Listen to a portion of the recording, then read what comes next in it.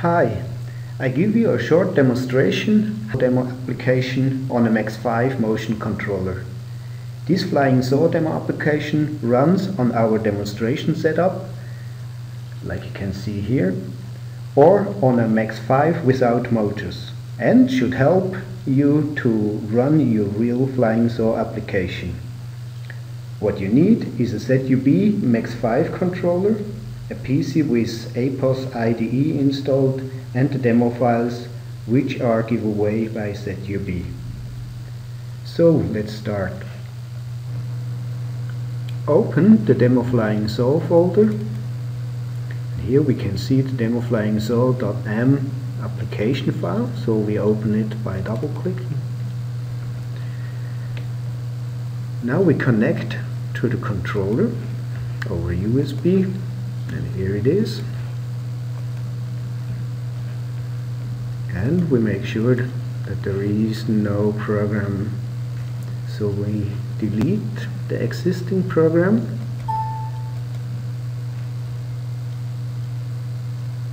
and now we are ready to save our application.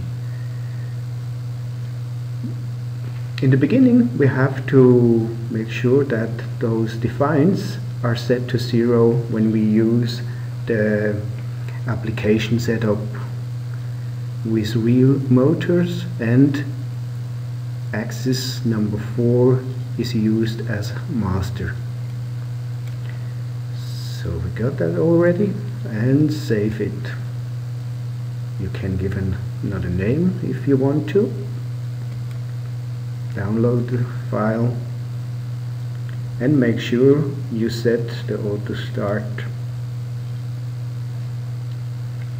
that runs your application when turning on MACS5,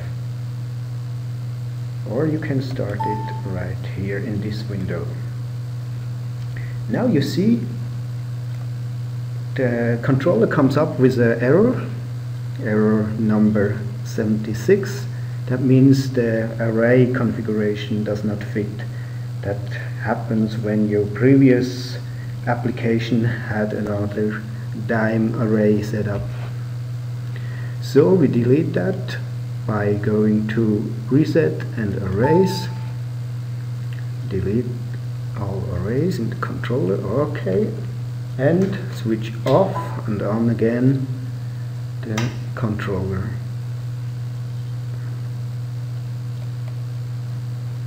So we connect again.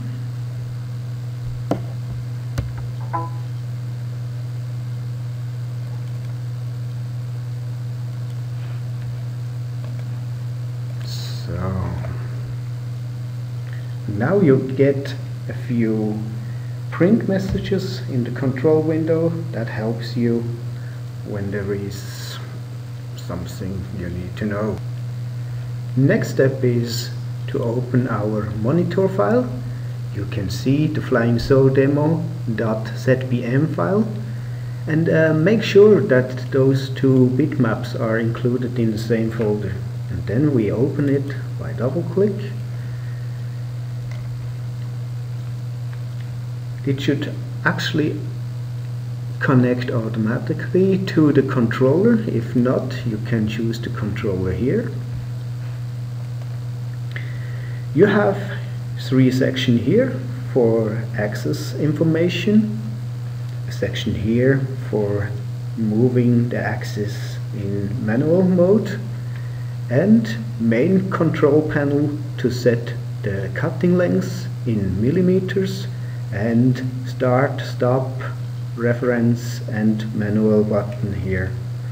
If there is an error, it shows up here, and you can clear the error with this button here. You don't need this section here.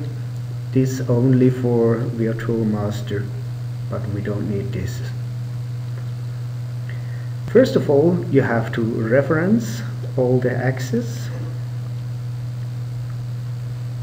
Now we have only axis 1 and axis 2, so reference is done.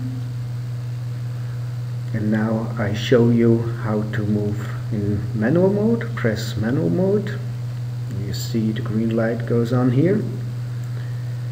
You can move in positive direction, stop it, and move back in negative direction. The same for axis 2 if you want. To stop the manual mode, just press stop again, and then it goes back into the idle state. So now we start the flying saw application. Both axes go to the start position, and now what we need is to have a master velocity to run.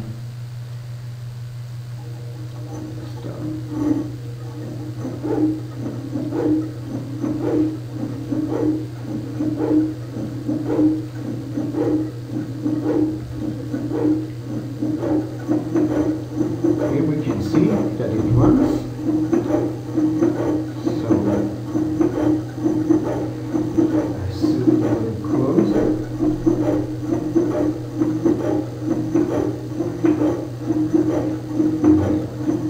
slow down a little bit.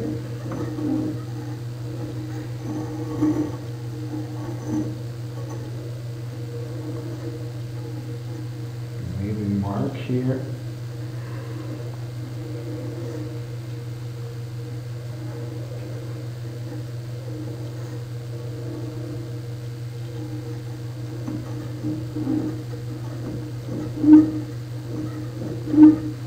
This axis here represents the belt or your web. That could be any material you want to cut. This is the axis where the saw is mounted, and this is the axis for the saw itself.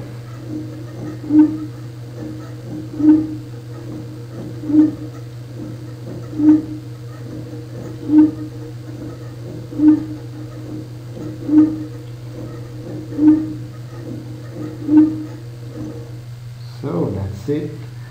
So I do here a little mark so you can see what's going on.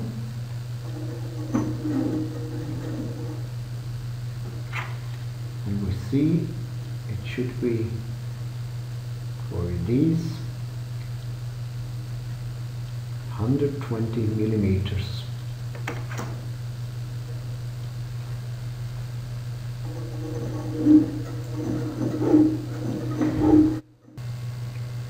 You see, it's very hard to follow in real life application. Therefore we have an oscilloscope in APOSS.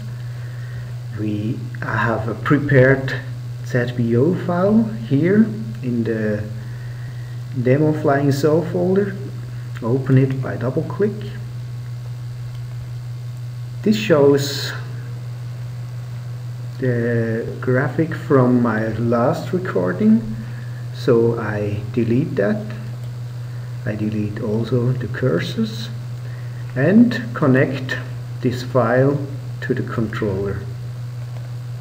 You see that by the status light goes green. Then we can start the oscilloscope, and for sure I have to speed up the master.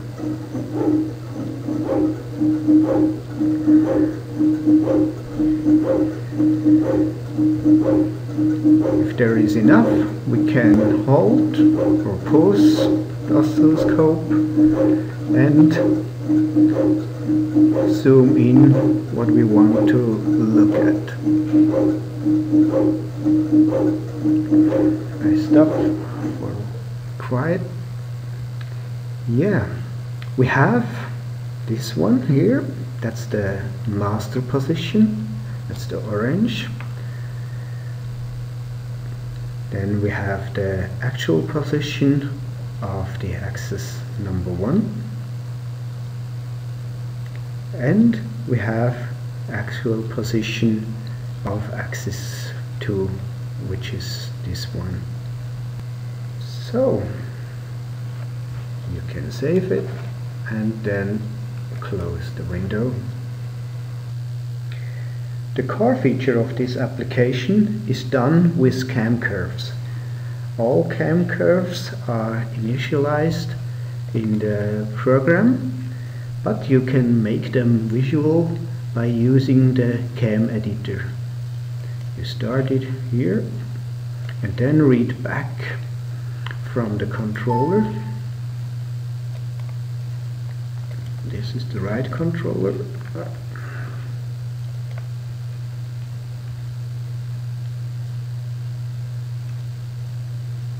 Yeah, and here we see that's the curve for our first axis, and the cam curve for our second axis looks like that. You have the possibilities to enter the fixed point, or you even can change them here. So that was a quick introduction. So thank you for watching. Hope this was helpful, and for more information contact ZUB Motion Control. Bye.